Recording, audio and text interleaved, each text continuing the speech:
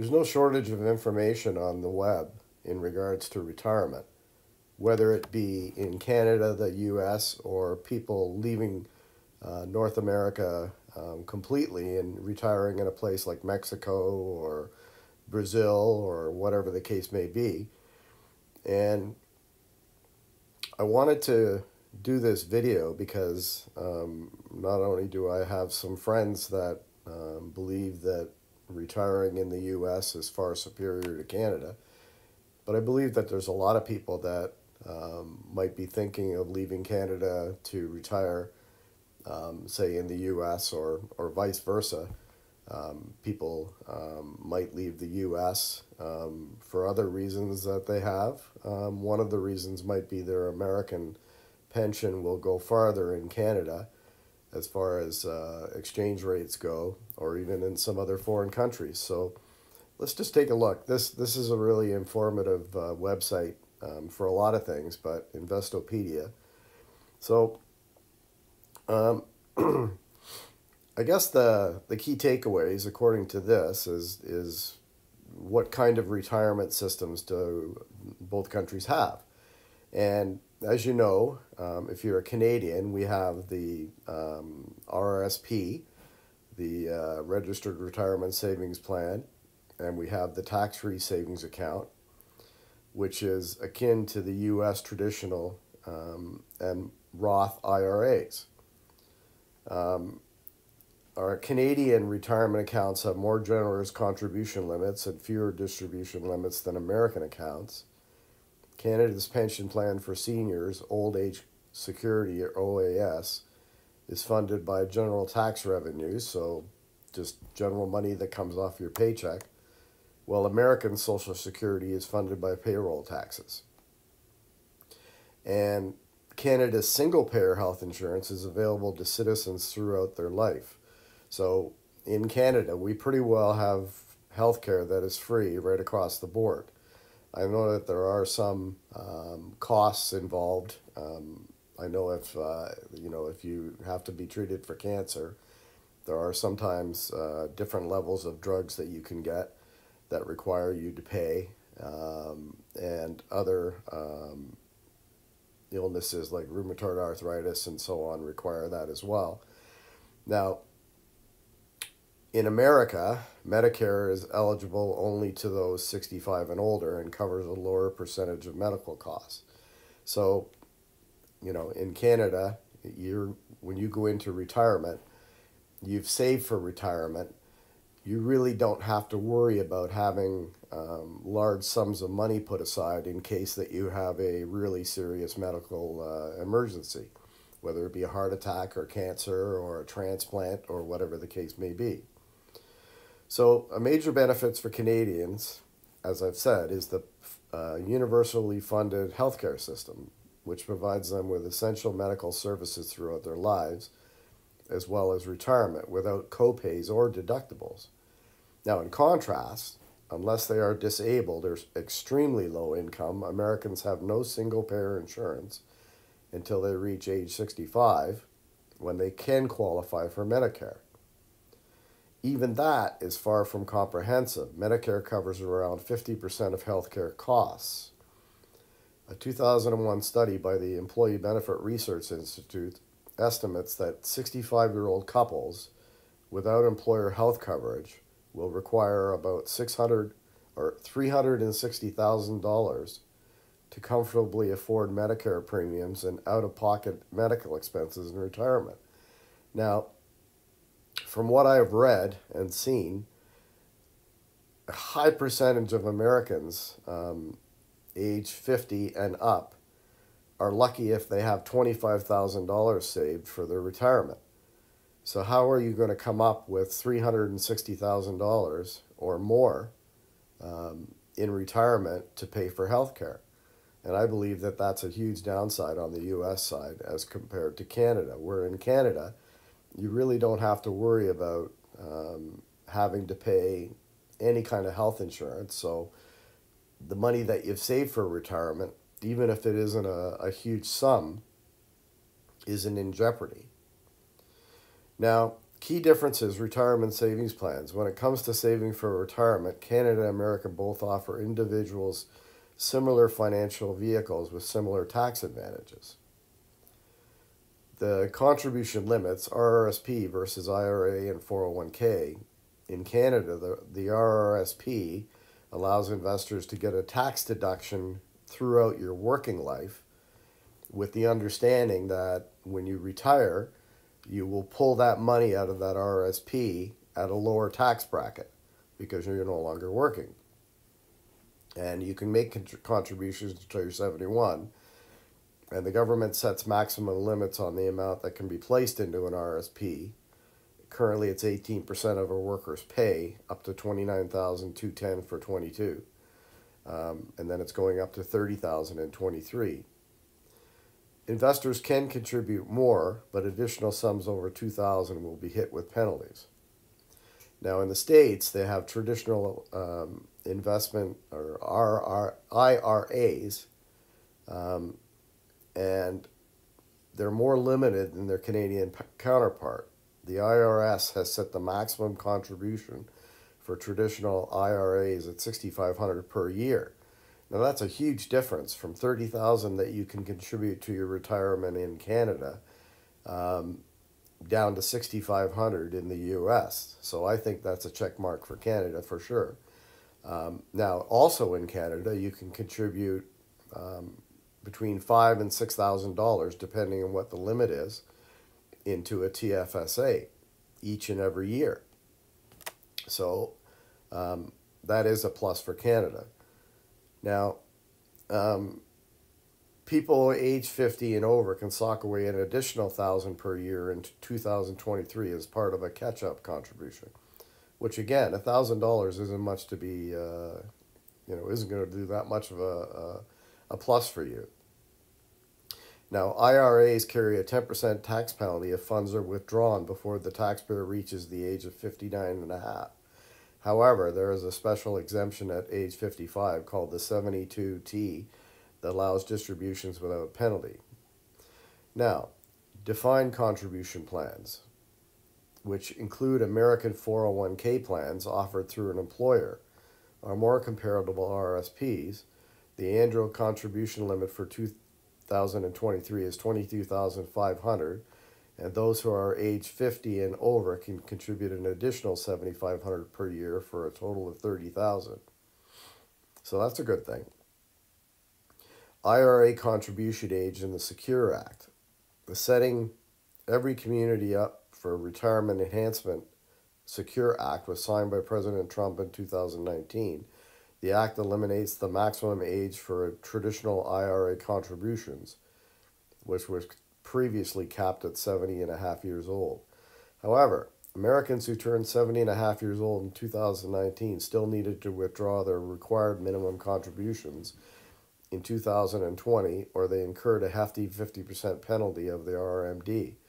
Those who turned 70 and a half years old in 2020 are not required to withdraw RMDs until they are 72. First withdrawal needs to occur before the following April 1st. So individuals who turned 70 in 2019 could have waited to withdraw their RRSP until April 1, 2020. They were then required to take another RMD by the following December 31st and every December 31st thereafter.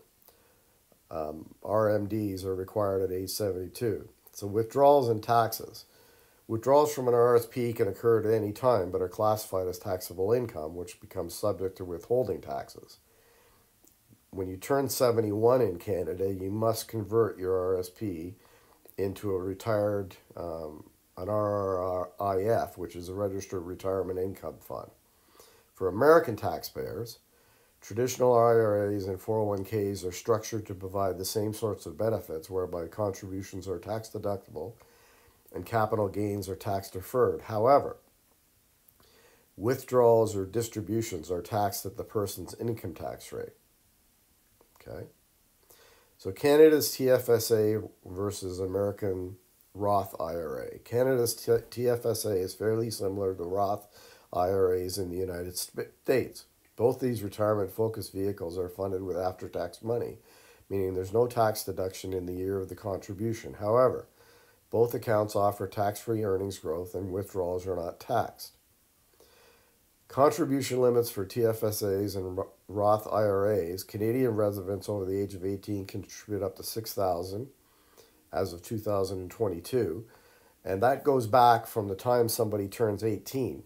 So if somebody's 40 years old and they haven't contributed to their TFSA yet, they can go back each year and take the maximum of each year and contribute in a lump sum. So provided they turn 18 in 2009, the year accounts originated. So you can go back and catch up on your TFSA, which can be huge. The annual maximum contribution to a Roth IRA is $6,500 for 23, or $7,500 with the $1,000 catch-up contributions for those 50 and over. Also, there's no limit on when one must stop making contributions and begin withdrawing money with either of these accounts, which, as I've said in videos before, you really want to get as much money into your TFSA as you can when you're younger, because the significance of getting maximum government benefits when you get older is it's a game changer. So, advantages of TSAs over Roth IRAs. TFSAs offer two significant advantages. Young Canadians saving for retirement are able to carry over their contributions to future years, while such an option is not available in the States.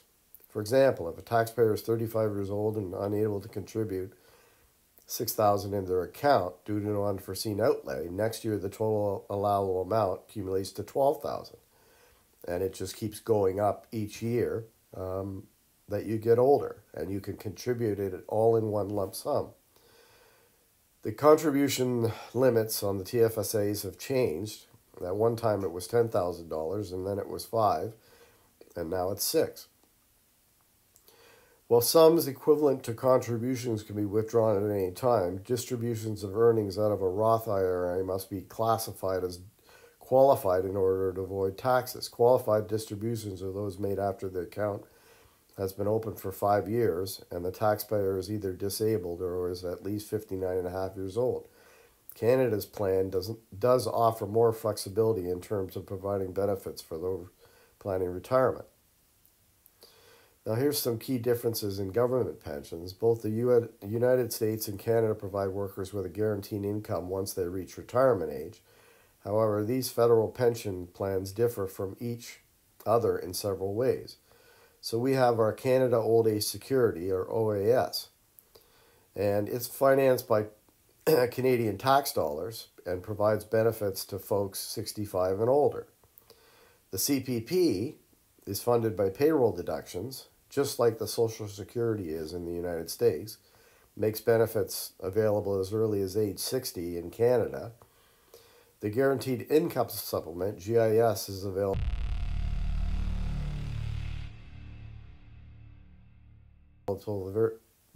to the very poorest Canadians.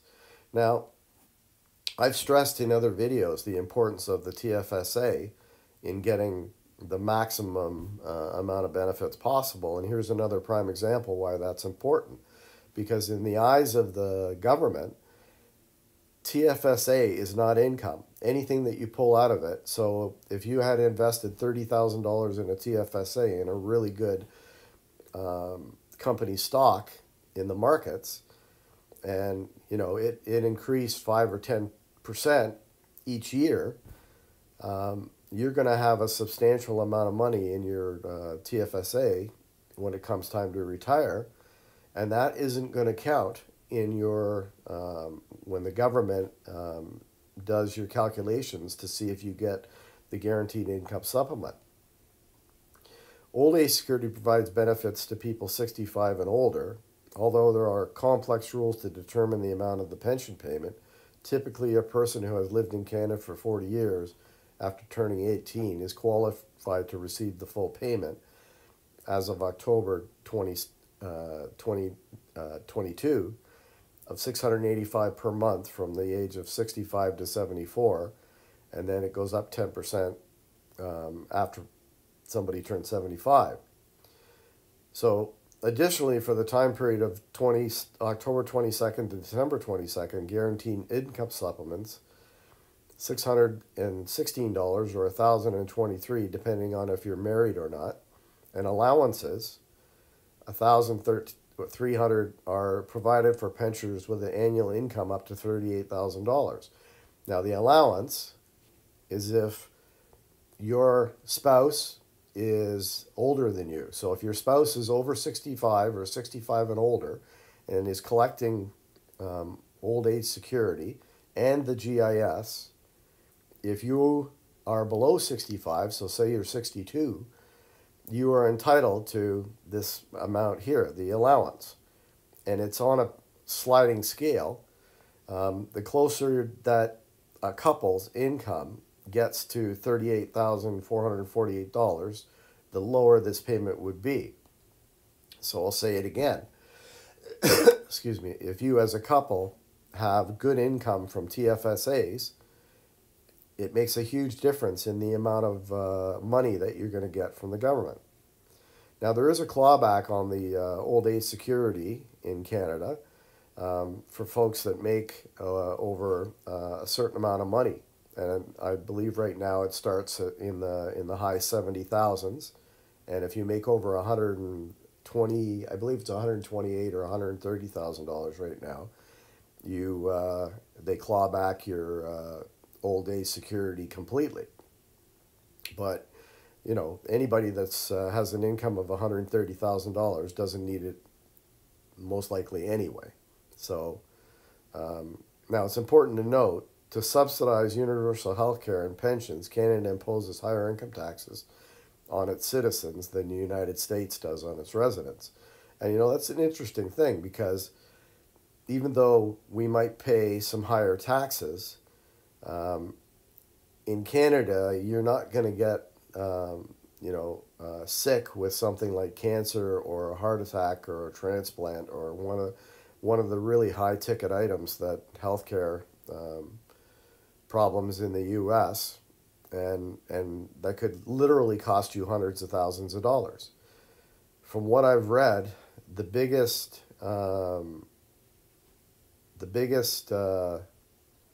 reason for people going bankrupt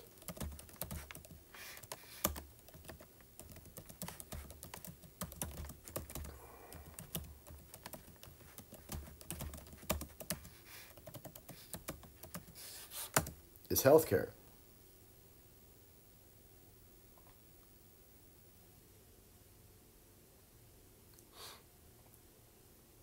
So there it is right there. Most common causes of bankruptcy in the U.S. is medical debt. Due to the increase in medical care costs, it's becoming increasingly harder for patients to keep up with their bills. In fact, much of this care has left Americans with additional costs they didn't anticipate. Loss of income, credit card debt, so on.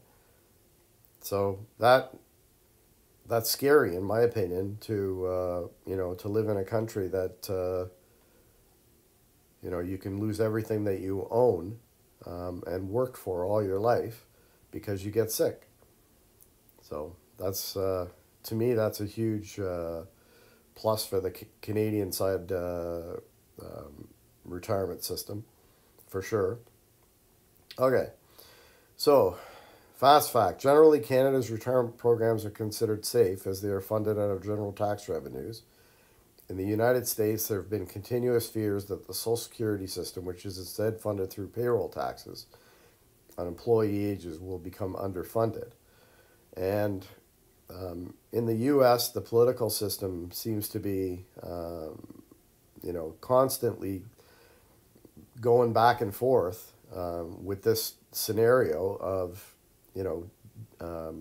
lowering Social Security payments to the population. So it says individuals are eligible to receive partial benefits upon turning 62, and full benefits, $33.45 per month, is the maximum in 2022, and $36 in 23 once they are 66 or 67, depending on the year of birth.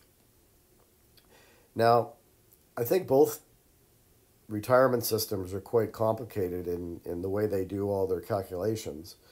But from what I've seen on a lot of different YouTube videos and podcasts and so on, a lot of very low income Americans, and you know, you got to consider that the minimum wage in America is, I believe, is about $8 an hour.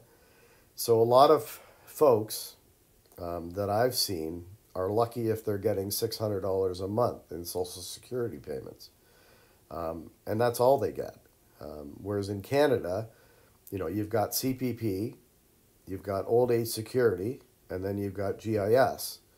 So a Canadian who's less well off can be around $2,000 a month in income from the government programs. So in Canada, to get the full old age security, you need to have worked or lived, I should say, in Canada for 40 years. And below 40 years, then you get a decrease in old age security. In the States, they use what they call credits, and they can earn additional credits to increase their payments by delaying taking their Social Security until age 70. Can a Canadian retire full-time in the U.S.? A Canadian citizen cannot retire full-time in the U.S. without going through the proper immigration channels. There's a way that Canadian can retire part-time in the U.S. or are legally allowed to spend 6 months a year in the U.S. without needing visas or permits. Can you collect U.S. Social Security in Canada? Yes. A U.S. citizen can collect Social Security if they live in Canada or elsewhere, as long as they are eligible for Social Security. Does Canada tax U.S. retirement income? Yes. Canada taxes U.S. retirement income as different for the specific types of retirement income. Social Security is only taxed in the country of residence, so if you receive U.S. Social Security income and live in Canada, that income will be taxed in Canada and not in the U.S. Pension income will be taxed both in the U.S. and Canada, but in Canada, the U.S. portion is available as a foreign tax credit. So, I guess the long and the short of it is this. The biggest issue with retiring in either Canada or the U.S., there's a couple of things. Number one, housing. Housing is definitely can be more expensive in Canada. Now, that said, in the U.S., there are a lot of areas where housing is just as expensive as a lot of Canadian cities, if not a lot more.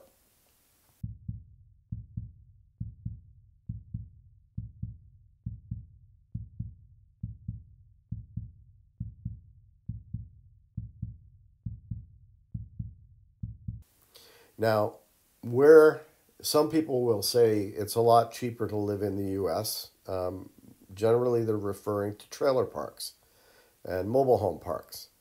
And in those situations, they don't own the land typically underneath their trailer.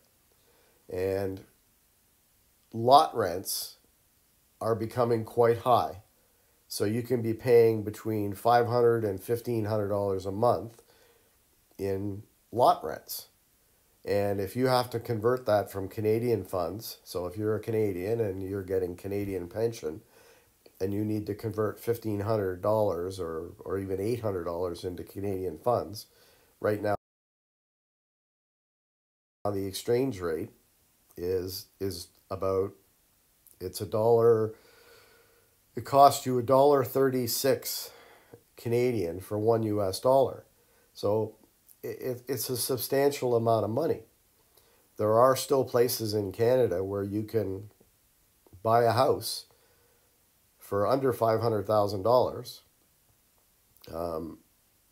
and you can buy mobile homes in Canada, but generally a lot of them are limited to 6-month occupancy because of winter and zoning and so on. So, excuse me. But I think that to me, the biggest downside that Americans face is political uncertainty. It's a very divided country at this point as far as their political system goes. And to be fully honest, Canada is getting a little bit divided at this point as well. I don't think it's as extreme as it is down in the U.S. I still think that it's safer to live in a Canadian city than it is in a U.S. city, considering gun laws and so on. The biggest downside, I believe, is security of your assets in Canada. You know, if you stand the chance of losing your life savings to an illness, an emergency illness, to me, I really would find it hard to sleep at night, knowing that I could wake up any time and have a heart attack or get cancer or whatever the case may be, and end up having to do a copay or you know, an out-of-pocket expense in a hospital to the tune of hundreds of thousands of dollars. Because as we see here, most common causes of bankruptcy due to the increase in medical care costs, it's becoming increasingly harder for patients to keep up with their bills.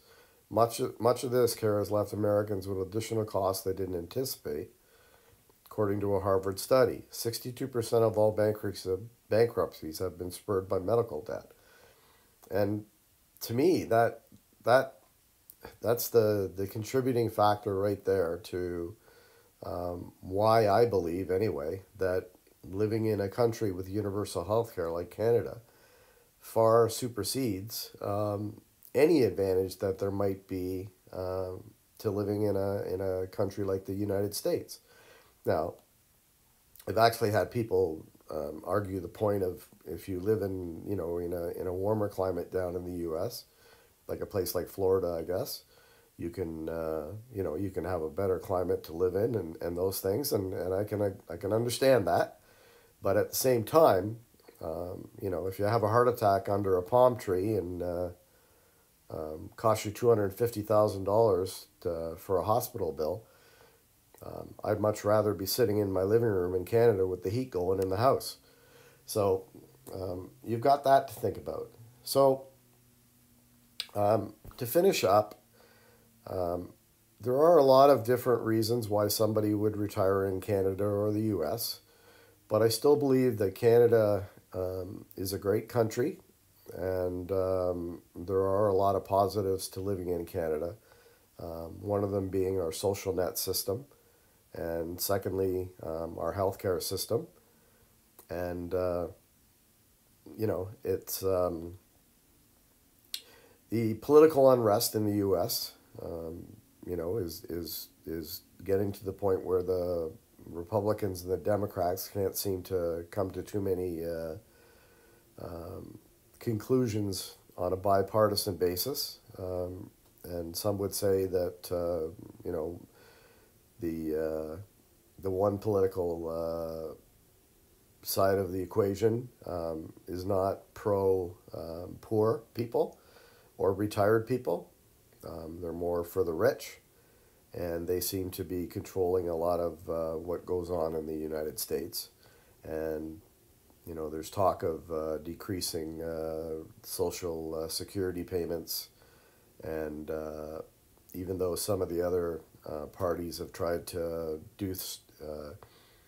do reform in regards to you know, the drug environment in the States, as far as prescription drugs for insulin, for diabetes and stuff like that.